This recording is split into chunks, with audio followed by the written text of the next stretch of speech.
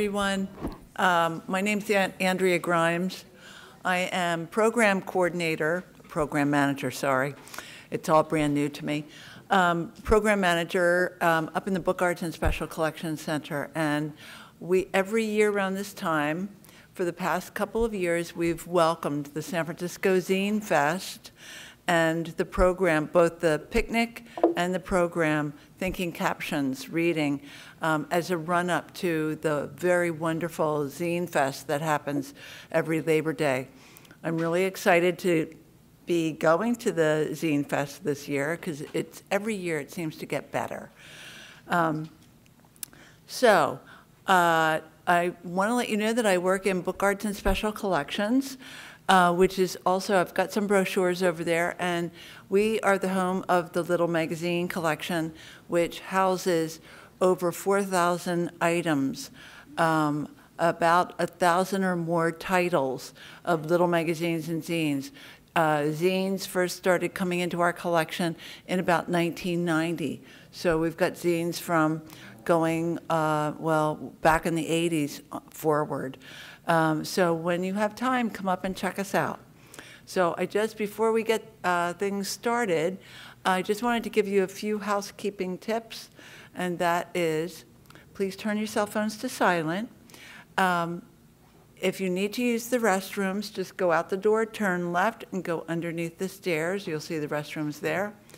In case of an emergency, we won't take the elevator, but we'll walk up the stairs or through the secret back way that will take us out onto the street to your safety. I think what I'd like to do is now introduce the Zine Fest organizer, A.B. Jeter, who will get the show rolling. A.B.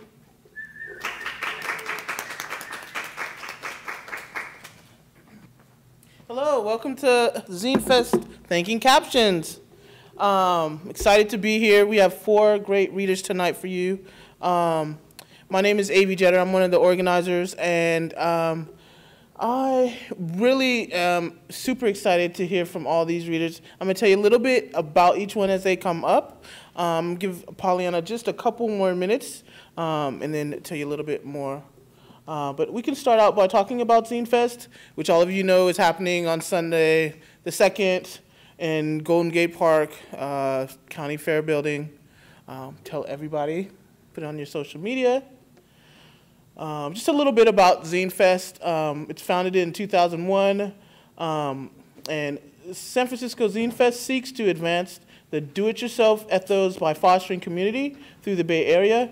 And in our annual festival and its accompanying panels and workshops, we celebrate and support independent writers, artists, and creators, allowing them to share their work on an ever-growing audience in exhibitions and public events, like this one, yay! So, without further ado, I just want to introduce Poliana. I'm going to destroy your last name, I'm sorry. Irizarry? Irizarry. She is a wonderful organizer in her own right. She works with San Jose Zine Con. She's one of the founding members and works with a lot of community organizations in San Jose, puts together zines. Her background, she's a librarian, and I believe you come from the East Coast, Philadelphia, recently. It's a long story. I live in Philadelphia. So now she's in San Jose, bringing her great DIY spirit, and she's just an awesome person, one of the most genuine and kind people in the zine community. But without further ado, let's hear from Poliana. Thank you.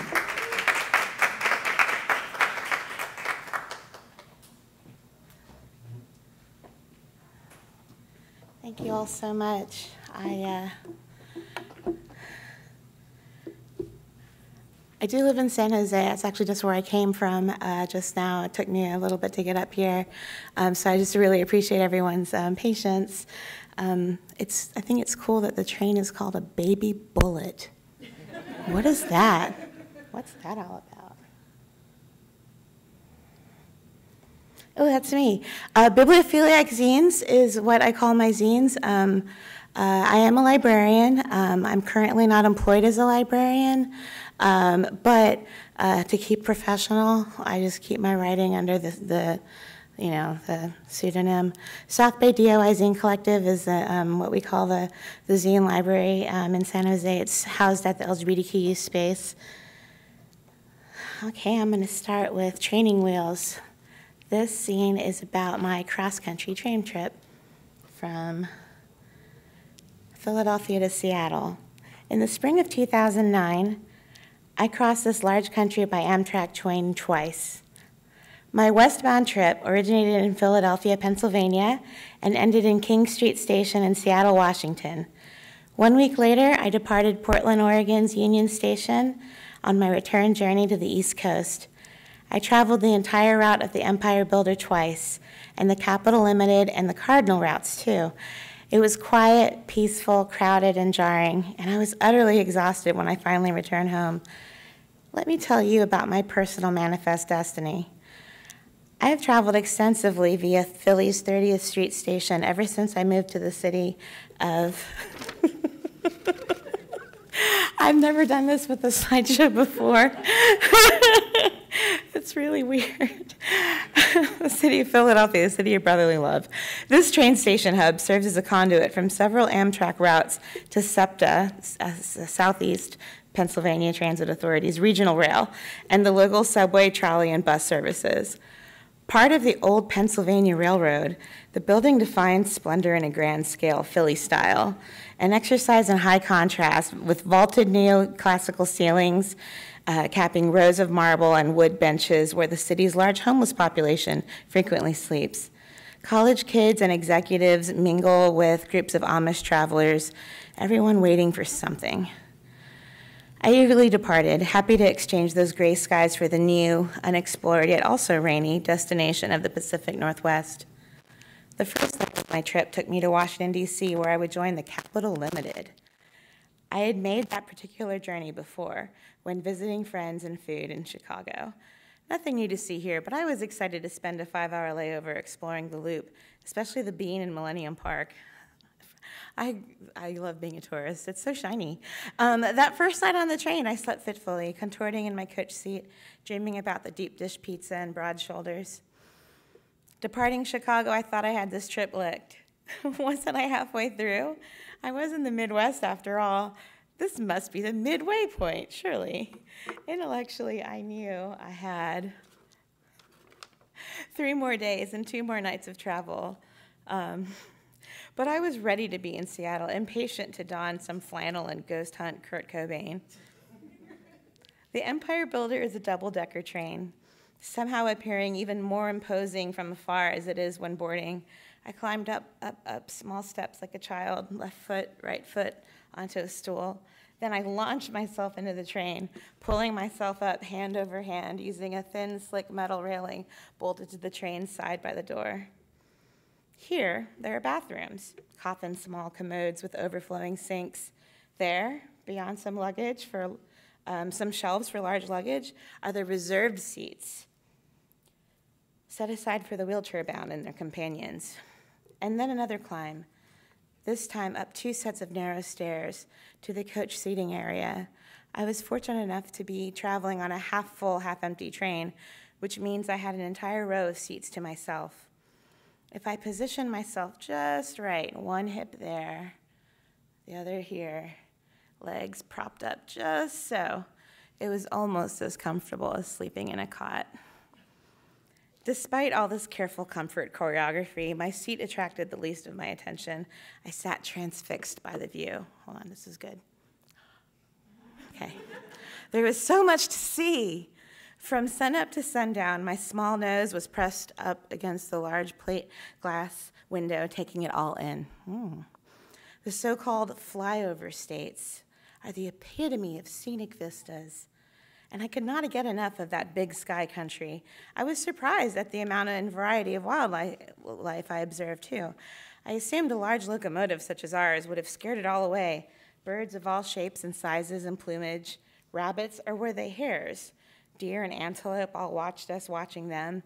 At one point, The train was pursued for at least 2 miles by a small yet tenacious pack of playfully romping coyotes.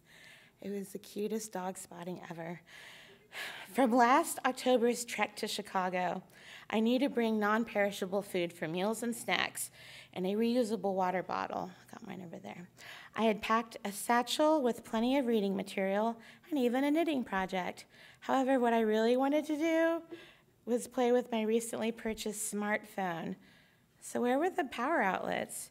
This is funny because I wrote this in like 2009. That's not even a decade ago, and that was like right when smartphones were a thing for like, I mean, iPhones were already a thing, but you know, for poor people. So where were the power outlets? I remember seeing one in the Sightseer Lounge. Wait, please don't tell me. Yes. Yeah, it's true. All of the coach passengers are to share that single outlet, taking turns fueling their laptops, DVD players, phones, and listening device of choice. I charge my cellular phone and my MP3 player in the dead of night while listening to my new friends read poetry, play the harmonica, and snore through their night's sleep. My new friends were farmers, librarians, Blackfoot, and cowboys. I was asked if I knew Jesus at the beginning of one day and offered drugs at the end of it. We shared the same space for thousands of miles, but many never shared their names. We passed through many cities, such as Minneapolis and Fargo and San Francisco. Woo! I'd read in this in Minneapolis, and everyone cheered for Minneapolis, so I didn't actually pass San Francisco, but I did today. And hundreds of miles of open land. Massive silos and one-room cabins sat adjacent to the railroad tracks. We slid slowly by the main street of a small town in a large state, several times, rolling by at a speed to recognize cars, but not faces. It was beautiful, it was epic, and there were many, many smoke breaks and dance breaks. I actually wasn't smoking at the time. When the last day of our travels broke, we found ourselves in Washington State. So it was Washington, D.C. to Washington State. Was it last week or last year that I was in the other Washington? Now I was not only the traveler, now I was not the only traveler leaning up into the window, ogling the jagged peaks and snow-dusted evergreen trees. Suddenly, we sunk to sea level, following Puget Sound into Seattle. Traveling by train eases the shock of witnessing such a dramatic shift in environment. We have time to adjust to the change in scenery and climate. It's a lot different than like flying, right, and landing. We eased into a different region's culture instead of landing in its midst. King Street Station, like every other Amtrak station I encountered, is close to the town center. So when we arrived in Seattle, we were there. So I'm glad I got to show you all this because I usually just print it in black ink. I sell my zines for like $1 to $5, sliding scale. So this is a really great opportunity to show these color photos. Okay, I'm going to read my next zine. This is actually my most recent zine. And the first time I made a color zine because I made collages at our first zine making workshop with the South Bay DIY Zine Collective. We hold workshops at the LGBTQ space in downtown San Jose. So if you're ever in San Jose, come through. The library is accessible to the public, open Monday through Friday, 3 to 9 p.m. Identity Crisis by me. Okay, this has a lot of cuss words, so. Filling out the motherfucking U.S. Census form should not be the catalyst for my rapid decline into a terrifying identity crisis. I've cried over question 9 several times now, and I don't know how to fix this. I cannot fix this. There are no atheists in foxholes. Jesus Christ, save me from this. I wish I had a shrink. The last one wouldn't do. I wish I had someone to talk to. My brother doesn't want to ever talk about this. Our parents, Jose, can you see? Iaida, like the opera, named us Poliana, and Ian Paul, because we are white. Don't you know you're white? Don't listen when Tommy Hicks calls you an Oreo, a spick, a wetback. We are white. White. White like the picket fence. We couldn't wait to get off that fucking island. Macho-y mommy.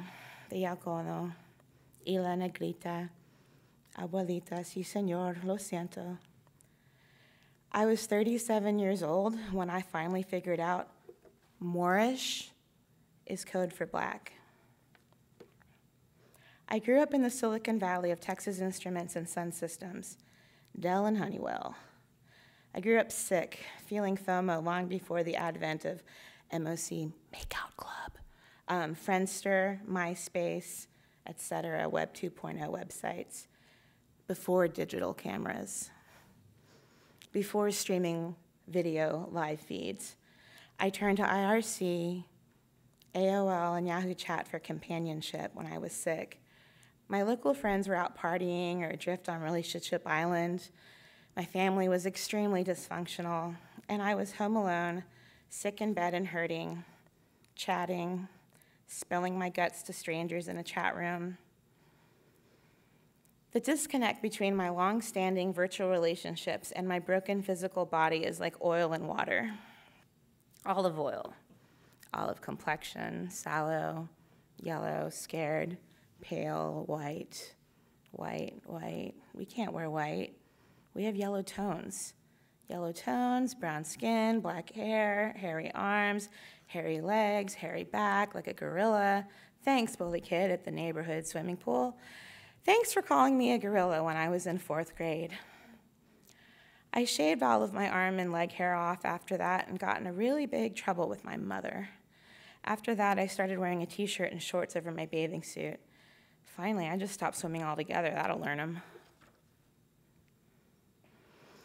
I moved to San Jose, California 3 years ago after spending over a decade in Philly. But I call Dallas, Texas home, and I am Boricua, born in Ponce on the island now known as Puerto Rico. I was assigned female at birth, but I am barren due to PCOS, polycystic ovary syndrome. That chronic genetic condition is often comorbid with other endocrine disorders. Lucky me. Long story short, I'm a brown, disabled, intersex, middle-aged librarian, and I've been identifying as asexual for roughly 7 years now, right around the time I was diagnosed with interstitial cystitis. You can Google that one. It's really boring but painful. I am still processing where, or even if, I am on the queer spectrum. I often feel like the odd man out. I come from a very small family. My abuela suffered many miscarriages at the hands of American doctors, and her surviving offspring also struggle with reproductive issues. Many Puerto Ricans do. When we left the island, I was 2 years old, and my conservative parents, desperately trying to assimilate us into mainstream American culture, promised to teach me only English so I wouldn't speak with an accent, so my white teachers wouldn't be prejudiced against me. That is literally what I was told when I would ask why I didn't know Spanish, and that my mother had read about Puerto Ricans in the Bronx being discriminated against due to their accents. Turns out that prize-winning series of newspaper articles, I think it was in the Wall Street Journal in the 70s, was actually fake news. But wow, truly I digress. Suffice it to say, I'm like the man without a country, old plain buttons himself. I've spent too many years trying to fit someone else's mold of who I should be. Not woman enough, not young enough, not brown enough, not sick enough, not queer enough, too young for my profession as a librarian, too old for my hobbies. I'm a zinester and a punk rocker. My own fucking family rejects me, and frankly, I'm sick of it. I reject it all. I'd rather do revolutionary shit with my friends. Hi, friends. Yet I feel like a fraud among my colleagues due to my failure to secure a professional librarian position. I feel like a fraud in the scene because I got kicked out of a punk band for not being a good enough drummer. I feel like a fraud among scooterists because of my inability to learn how to wrench and now, post-bone break, ride. I feel like a fraud among women because PCOS robbed me of the ability to bear children. I feel like a fraud among femmes because of my inability to make myself look beautiful. I often feel like a fraud among my friends when my chronic illness forces me to stay home instead of hang out. I feel like a fraud among humanity because of my lack of long-term relationship. But every day I make a choice. Every day of my life I think about suicide. What do I have to live for? No man will have me, my parents refuse to see me, I'm constantly in excruciating physical pain, and my own profession doesn't want me. At best, society laughs at me. At worst, I am verbally, physically, and one time, sexually assaulted. I was born on an island I cannot afford to live, whose language I wasn't taught to speak, and this home I have chosen is caught thick in the jaws of gentrification, San Jose. What do I have to live for? Despite all of this, every day I make a choice to live with the complex post-traumatic stress disorder I experience as someone who lives with chronic pain, as a survivor of assault, as someone who lives with constant microaggressions, like people touching my hair, et cetera, and as a survivor of the terrorist attacks on NYC in September 11, 2001. I mean, how can you even talk about that? Fuck your country, really, your wars, your police, your violent sports, your sexual predators, your census, and your money. I live in spite of you. I don't even really know where to begin, much less end this. I'm so upset, but this is just another thing, you know? What else is going to upset me? Who knows? Well, I think I messed up the scanning, sorry. So that was Identity Crisis. That's my most recent zine. It's also my heaviest. But my angriest one is yet to be published. And I'm going to conclude with that one. How to use your public library to support your zine scene. MRR article idea. I'm thinking of submitting this one to Maximum Rock and Roll. Public libraries are racist, neo-colonizing, nonprofit industrial complex gentrification agents. The wealthy white people who run libraries are not only a part of the neoliberal elite, they actively help incubate and educate this American ruling class. According to their mission statements, public libraries should represent the diversity of the communities we serve, yet 85% of librarians identify as white. Here are some ways the zine community can hold our libraries accountable. Ask your local library to table at your zine events and charge them for the privilege. Libraries are desperate to stay relevant, and programming librarians crave access to outreach to teens, tweens, millennials, and Gen Xers. Hold your Zine Fest for free at the main branch. Waive Zine Fest tabling fees for zines by POC, zinesters who work in languages other than English, zinesters under the age of 17, LGBTQ identified zinesters. Hell, make your entire Zine Fest sliding scale donation based and not a flop to table with the support of your public library. Petition your local public library for financial support. Supporting zines supports multiple literacies as well as public education. Use your partnership with the library to create partnerships with local schools. After all, making zines counts for both liberal arts and STEM, STEM, science, technology, engineering, and mathematics, in the California Common Core. Working with schools can lead to access to resources such as funds coded for public education, all ages safe spaces to hold zine events, and professional support for developing zine-based curriculum. And maybe even just art supplies and a copy machine hookup can mean even more zines being made. Finally, hold one-off zine-making workshops in your local library's meeting rooms. In fact, create a makerspace in the library to support local DIY publishing, giving zinesters access to scanners, layout, and design programs, and free or sliding scale 0 to 10 cent copies supports the uplift of marginalized voices. And isn't that what zines are all about? Thank you. Thank you. This is the event the week after San Francisco Zine Fest is Bay Area Queer Zine Fest, and this is the flyer. The artist of the flyer is here in the room. Thank you, Lawrence. You can follow me as San Jose Zine Con or South Bay DIY Zine Collective on Instagram. It's on the internet. And here I am. Thank you so much for listening and for inviting me. Thank you.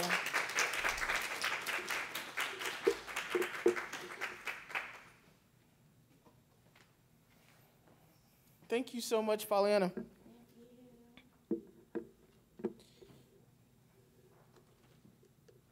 Next up, we have Breena Nuñez. Breena Nuñez cartoons and zines are an ode to Black Central Americans who may have issues reclaiming their Latinhood, their Blackness, and Central American identity. She also is a musician and writes about Her experience as a Central American, she has a zine called, I'm going to mess this up, sorry, Colocha Head. Okay, it stands for curly haired, and it talks about her place in the mixed culture, right? Stop making me laugh. And her zines are wonderful. They talk about identity, and they're not just political. They're very well rendered artwork too. I'm a super huge fan of Breena. She's an amazing person, amazing work. But her zines do more than tell stories. They actually sort of bring to life ideas that we don't often talk about. We don't often talk about colorism and identity politics within racial groups. So I won't stand up here and talk forever. Please welcome Breena Nuñez.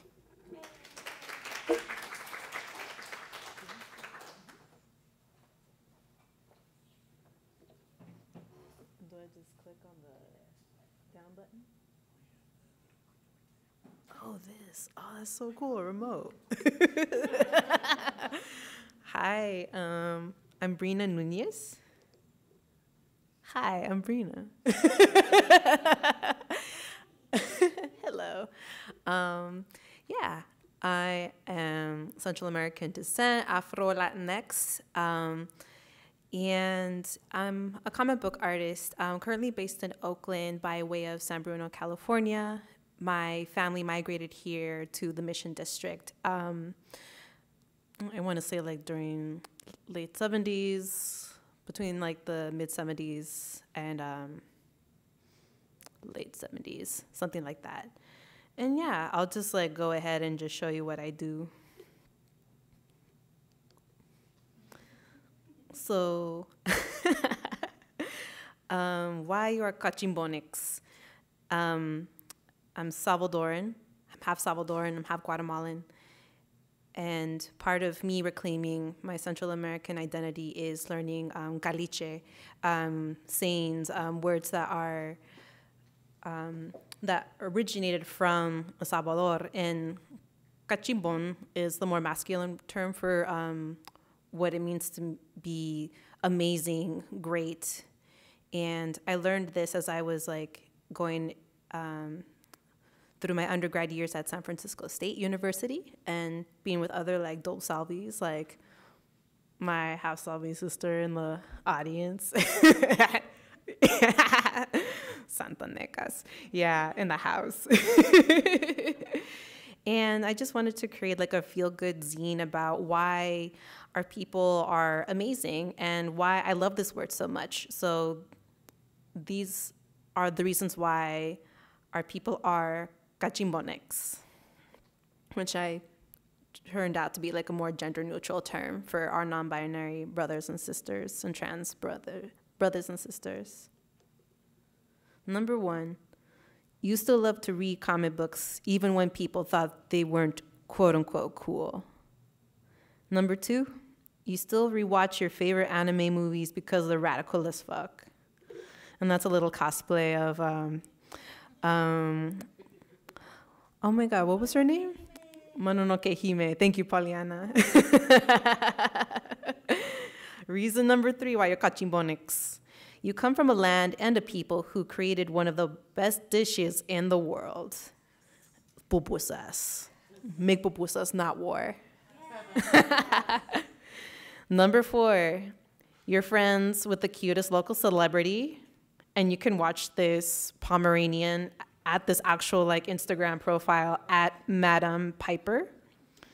And she's just taking a selfie. This is the perfect selfie lighting. Shout out to my homegirl Liz Mayorga for introducing me to her amazing companion. Why you are Cachimbonix. Reason number 5. You dance to cumbia, salsa, goth, punk, emo, jazz, ... Yeah, you basically get down. La negra tiene tombao, azúcar, azúcar. Reason number 6, you are a one of a kind. Embrace your weirdo-ness because it's hella cute. Reason number 7, This is all for all the really sensitive Central Americans and Afro-Latinx people in the diaspora. You're trying to be okay with crying because we've been taught to repress anger and sadness. Your tears are beautiful. Reason number 8, your melanin pops.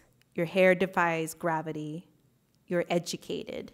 And your existence is resistance. And on that note, vos sos cachimonics. You are amazing. You are fantastic. You are everything. So that was like my latest zine. And I'm just going to read a few things from a zine that I created a couple of years ago. I want to say back in 2014, called Center of My Heart. And it's like a love letter to Central American queers, femmes, Afro-Latinx people from the diaspora. Because I love y'all, and y'all deserve all of the praise and the glory for all of the wonderful content that y'all are making out there. Let's see. And some of the illustrations in the zine are inspired by actual Central Americans I've met in the zine scene and elsewhere on the internet, because the internet has a lot of cool stuff and accessibility to all these amazing people. So I'll just do like English and Spanish. I'll do the English part, or actually I'll do Spanish first. Tu estética darks me pone a gusto porque veo la solidaridad en tus ojos. Familiar es tu acento, extrañeza y humildad que coincide con mi propia. Your darks aesthetics puts me at ease because I see solidarity in your eyes. Familiar is your accent, strangeness, and humbleness that matches that of my own. That's a love letter to that Nicoya punk that I met a couple of years ago. Hondureña queen. Fashionista, academia, educadora, modela. Una celebridad en su propio derecho. Mujer, tu sensibilidad no apologética. Perdón, my Spanish isn't so great. Son infecciones influyentes. Fashionista, academic, educator, model, a celebrity in her own right. Mujer, your unapologetic sensibilities are infectious and influential to all of us. And to the Belizean butterfly.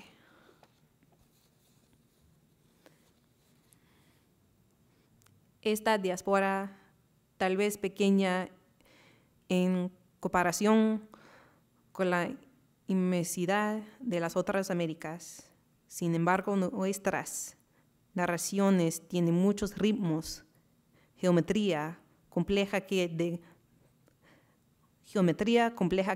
da una gran historia a nuestra arquitectura. This diaspora, it may be small in comparison to the vastness of the other Americas, yet our narratives hold so many rhythms, complex geometry that gives a great story to our architecture. Yeah, that's a little preview to that zine. And I'm also going to comic book school. I'm getting an MFA in comics at California College of the Arts. Yeah, I'm really so excited about that. And saying that out loud is like so reaffirming. The next comic is called Dear Sentida, and it's based off of like my personal like things with like dating and being socially awkward person of color. And I made this after my first semester going to CCA as the first year. Boop. And the main character in this comic is pretty much myself as like a chibi eyes crocodile person. So my life has changed in a pretty biggish way. I began to feel less cynical about stumbling into a romantic relationship, I guess. I don't know. Meh. I have absolutely enjoyed a fulfilling life of singledom. I don't know how I got so comfortable in my solitude, but it may be because I enjoy being alone.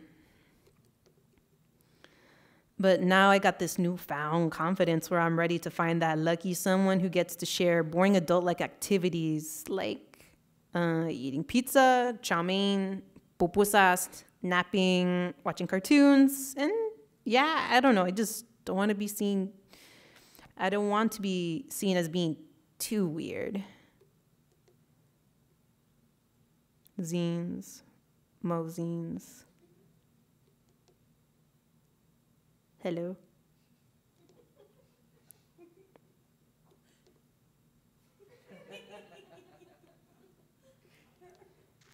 Can I ask you something? No, it didn't hurt when I fell from heaven. That's the third time I heard that line today. A simple hello, how are you would be nice for a chick. Oh, hot damn. Well, I didn't really say much, but I promise I won't start this off with a pickup line. I just noticed that you come to the same spot as me, but you come through by yourself. And anyway, I want to ask if you'd like to go on a non-platonic coffee date sometime? Okay, I'm actually not prepared for this. Oh, damn, like, he sounds kind of nice and actually genuine, and I don't know, maybe he's really a sweet guy, but maybe, I don't know, I don't trust people. Maybe I should give him a chance, or maybe give him my email address instead of my phone number. But that really already means it's like, I'm not interested in him, but that could be okay. Maybe he's like, oh, damn, I've been standing here and like taking forever to come up with some kind of answer. Soon he'll think I'm made out of garbage. Okay. I think I'm gonna say it. I'm gonna say yes. I will go. Stop oppressing my vibes. Some people just need to mind their damn business. Passive-aggressive turn from hippie dog lady. Listen, you. I'm just a valuable customer who is being invaded by this negativity. Well, you. Sounds like you need a better detangler to get all the knots out of that mop on your head. You freaks and your little punk rock attitude. I don't need all these dark auras clouding my space. I need to cleanse my body with the rooibos. I don't know how to say that word. Rooibos, mint julep, orange peel, rosebud with French chamomile iced tea. What a funny person. So now that is over, what do you say about coffee? Yeah or nah? With my indoor voice, I say yeah to a coffee date. Awesome. Let's meet at Perch at 12 noonish. Sounds good. And this is what's going on in my little noggin, just like a happy dance. And what actually happened after I said yes to dude. Whap!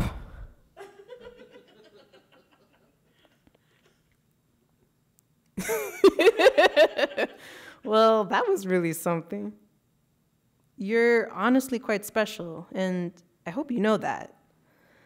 That's hella nice of you. Wow, this is going pretty well. Smiley emoji. But you're kind of weird. Shit. Thanks, y'all.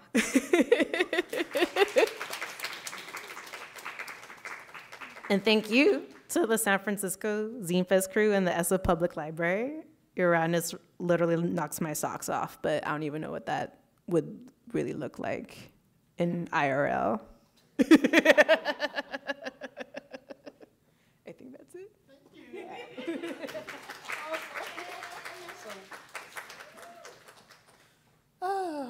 That's hilarious. Okay. Told you that was going to be awesome.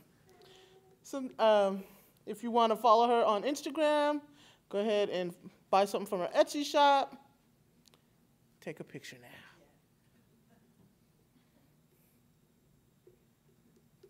All right, next up we have Cynthia Cheng. And Cynthia Cheng is a freelance illustrator based in Oakland. She shares her pain and hope as she explores relationships, Asian American identity, and personal experience in her illustrations and comics. Cynthia recently co-organized Family Style, an Asian American Pacific Islander food anthology, which promotes education on the diverse histories of AAPI food with art and writing. And you can find more of her work at cynthiacheng.com. Let's give it up for Cynthia.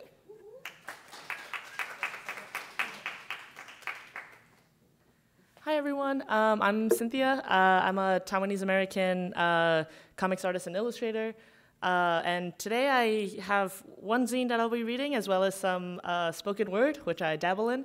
And it's like in similar themes. It's kind of like Asian American diaspora and rom-com and deeply personal and too intimate sometimes. So you'll learn a lot about me today.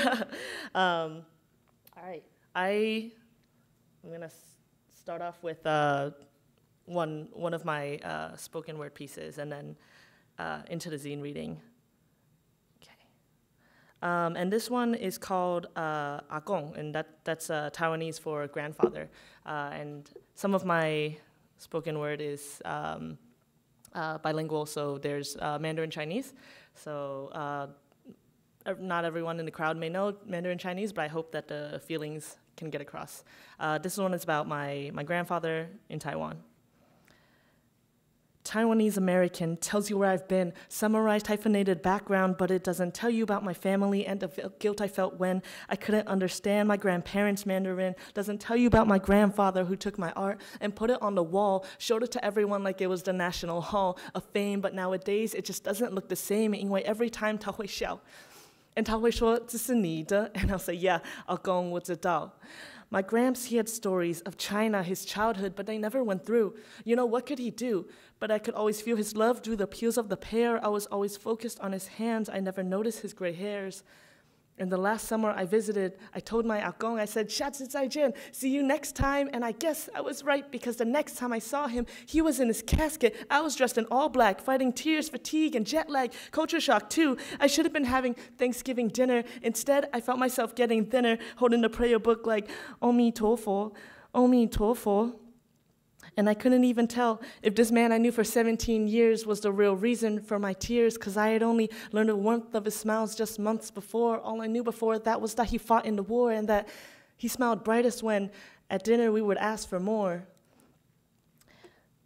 And so it was only till my last 2 weeks with him that I realized that my Agong, he truly loved me. And it took 16 years to get through to my dumbass head, and I regret that I couldn't tell till the end. But I'd like to say that with loss, now I'm stronger, that now I'm a warrior, nothing scares me any longer. But maybe it's just bullshit, maybe I'm just scared of shit, maybe 都是废话, maybe 我只害怕 that 我阿嬷 won't rest in peace, 因为她不晓得我也爱她. Because I saw my grandma's heart break. 我那么长的阿嬷, I saw her fall to pieces, and I won't lie, 我那时候真的很 fucking 害怕. 我只有我一个阿嬷, and she's over there alone, and I'm useless, even on the phone. I can't translate these thoughts into words. I can't ask how she's been, if she's happy. I can't wipe those tears, but I'll wipe those fears, because she still worries about the little girl who doesn't sleep enough, but I'll show her just what this little girl is made of. So, Agong, I won't forget when you took us to swim. 我不会忘记when 我们去夜市. Won't forget anything that you did, even the apples that you cut and we ate with toothpicks. I'll remember your love. And 我会照顾 Ama and Mom, and I'll keep making art worthy of putting on the wall, so even in your next life, you'll have a reason to smile. So that was the first poem. The first step into sad Asian grandparents' feelings, because this next one is a zine reading of my zine, 下次再见, which means see you again, or it means see you next time. And this one is dedicated to my grandmother, who was briefly mentioned in the poem. And it's kind of a sequel to the poem, and it's kind of a promise that I'd that I've made to her in zine format. I think of her when I see laundry on the line. It reminds me that I have so many things I want to do with my ama the next time I see her. I'll finally memorize the route to the old house where ama goes to treat her patients. I'll help out at her garden, though I don't even know what she grows there. I'm gonna get lost when I go to the morning market with ama. Ama, where are you? I'll practice my Taiwanese while we watch television and peel vegetables. I'm going to help her in the kitchen, and I'll learn how to make the dinners I miss so much. All the things she does without asking for anything in return. I want to be a part of it all. Next time I see ama, I'm going to give her a big hug. And that's that's the zine where I actually made it for International Women's Day last year, and I think of her often. The last summer that I visited, I regret that I didn't spend more time with her, which seems to be a theme in these grandparent feelings. But moving on from that, I'd like to present some like more lighthearted romance poems. And actually, this next one is also bilingual and is it's fitting. It's someone I fell for in the summer of Taiwan that I last visited, and then ended up regretting that I didn't spend more with my grandmother. So perfect. Let me pull this up. And this one's called Happiness. In Chinese, that's 高兴。我中文讲得怪怪，好像是，sorry， 我中文不晓得怎么讲，好像是我一直在想你，请你不要忘记 these days together have meant so much to me. Maybe you'll remember, because now I'm another photo on your timeline. You'll never know how much I want to rewind, how much I wish I could extend our time together. But it wouldn't make a change. I'd still be the 美国小孩 my eyes ABC 外甥女，我中文讲得怪怪。So please understand why I can't express this in conversation. So before these feelings go into hibernation, let me use prose to externalize these woes. You can say that I got ahead of myself, but you were like fresh air, so good for my health. So forgive me when I breathe greedily. People like you don't come easily. Now tell me, 中文怎么说 equal? We're two different people, but that's who I want to be to you. How do I become more than a child? The first time you smiled with me in your eyes, I wanted to see me there 10,000 more times. I didn't fall in love, but I felt lovesick. I hadn't fallen in so long, but you managed to stick. I was all smiles and heartbreak because a love bug isn't easy to shake. But with time, this too will come to pass. So I'm grateful that you've reminded me that my heart could beat so fast. And that one-sided crush ended quite poorly. So let me regale you with another poem about my current partner, and things are going less poorly. And then I have a zine as well about our silly rom-com comics about our relationship. So perfect, it all ties in together. And this last one that I'll be performing is called Thank You. I'm sorry. I'm sorry I have feelings for you. I'm sorry for inconveniencing you. I'm sorry that my heart beats faster when I'm around you. Sorry, I thought it was the only word in my vocabulary until I met you. The first time I fell for you was when your smile shone so bright it burned into my thoughts. The second, when your cheeks were dusted with a light pink blush as I spilled my heart out to you. The third, when I pulled away from our hug and I felt your hands hold on for just a split second longer. Later on, I realized that was just my imagination, but that's okay. I keep falling for you. I'm not covered in scrapes but thorn pricks. I've never known that when butterflies stop fluttering, flowers bloom in their stead. Thank you for being the first person I can say thank you to. Thank you for liking my cute, not pretty, handsome, but not beautiful self. I'm low-key complimenting myself, but it's true. Thank you for making me feel like the heart eyes emoji all the time. Thank you for seeing me, the value in me, and for valuing me. You teach me to see beauty in my body that I had never seen before. You take my insecurities and you spin them into beautiful stories. Thank you for teaching me I no longer have to say, I'm sorry. And that's all for me. Thank you so much, everyone.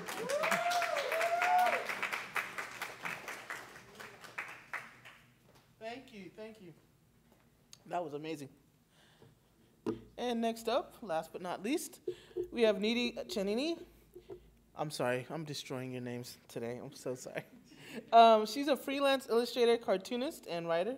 She's the owner of Everyday Love Art, and her debut graphic novel, Pashmina, was released by First Second Books in October of 2017, which you can get later today over on the table.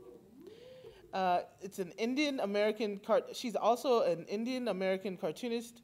I'm sorry. On the nib right now, she has a comic, which is an Indian-American cartoonist that reflects on the struggle of passing her cultural heritage down to her daughter, thousands of miles from its origin. So check it out on the nib. Is it up for long or just this week? It's just there. Awesome. So it's a great read. I read it earlier this week.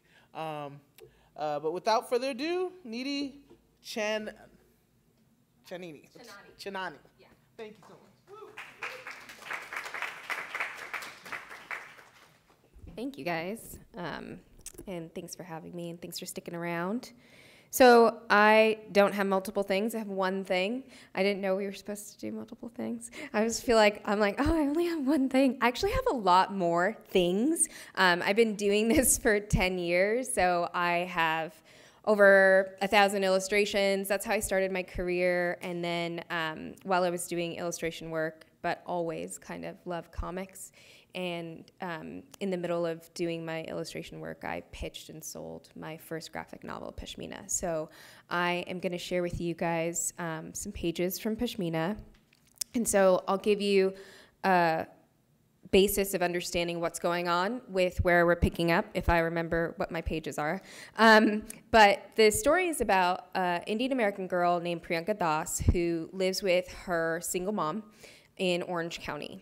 And she's just learning how to drive. She's 16. She's starting to question a lot of the things in her life that were assumed and she was not able or allowed to ask questions about. And in the midst of all of this kind of stuff that's happening with her internally at school and with her mother, she finds a magical Pashmina shawl. And when she wraps herself in the shawl, she's transported to a fantasy version of India. And so, let me see that's me, that's the cover. Okay, so here we are, and now I know where this is in the book. So she's already used the Pashmina a couple times, and here she is kind of now intrigued about India in a way that she's never been before. Anyway, Yurmina Mosi and I love going to the cinema, especially to see Mumtaz or Zine films. Are those your favorite actresses? I also liked Amitabh and Rekha. Now I want to go to the cinema. Did you wear a sari every day? Not at your age. I wore salwars like this, but when I was older, before coming here, yes, every day. Looking at new saris was your Mausi's favorite time pass. She loves fabric and embroidery work. I don't know why you're asking so many questions. We missed you at the hospital today. The baby is going to be sick for a while. I couldn't go. I know it's sad, but your Uncle Jatin and Auntie Deepa need our support. Sometimes we have to do the hard things.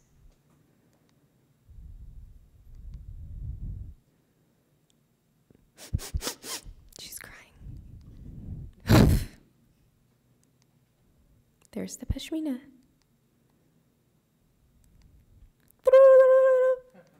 Just need sound effects.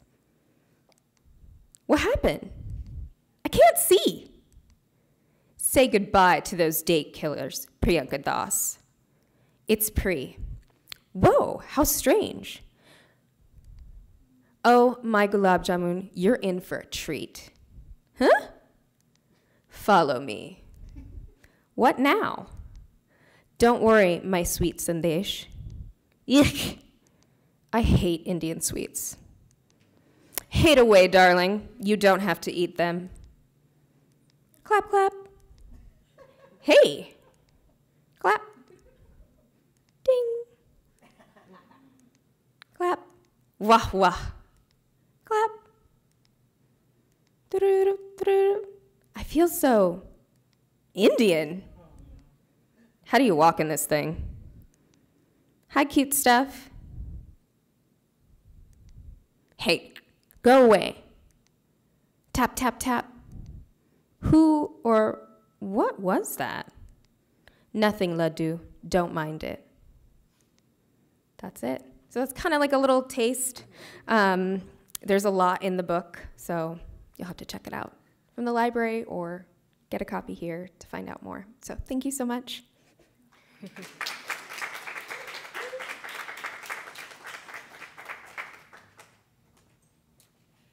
And that concludes the reading. We do have time, I believe, for a little Q&A. Anna, did you want to come up and say a couple words about Zine Fest?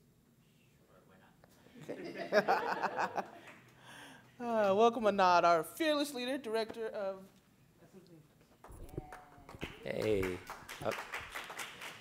Hi, guys. First of all, who here has been to SF Zine Fest before? Okay. Mostly people on this side. I don't know what's going on with you guys over there. As you can see up there, it's happening this Sunday on September 2nd. Last year, as this year, we had about 220 exhibitors. Last year, about 6,000 people attended the one-day event.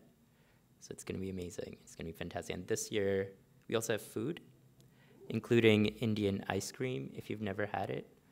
I guess Priyanka would hate it, or does she like kulfi? How can anyone hate? She hates them all. Oh, terrible.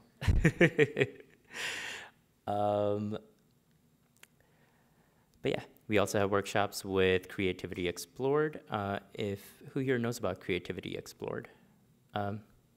Awesome. They work with artists who have disabilities, and they're going to be doing a panel. Lawrence, again, who is being mentioned up here, he did workshops with them, zine-making workshops with artists for 2 weeks. So a couple of the artists will be there showcasing their work and also selling their work. And members from the organization will be there to talk about what they do and how they help people with disabilities. And there'll also be screen printing. So if you have a t-shirt, just grab a t-shirt, bring it with you, and they will screen print a design for you. They as in print, organize, and protest. POP will be there. That's really about it, what I have for SF Zine Fest. It's happening. We hope to see you there. You can still volunteer for it. We have some posters and postcards up there that you can volunteer for. By the way, if you didn't know already, our guest of honor is Nidhi Chanani, who is right there, who was our last reader. You can also check out all the zines and books from all of our readers today on the tables. We kind of have to clean up in a little bit, but I'd like to thank Andrea for having us once again. Thank you so much. And of course, San Francisco Public Library for hosting us yet again for another event. Did you want to add anything else? Just that I'm really thrilled that once again we've got the San Francisco Zine Fest here for another great year. Mm-hmm. And I'm actually really looking forward to purchasing some. Oh, yeah, definitely. Did anyone have any questions for our readers? It's okay if you don't. You can talk to them while you have a chance. Thank you all so much for coming. All right, thank you guys.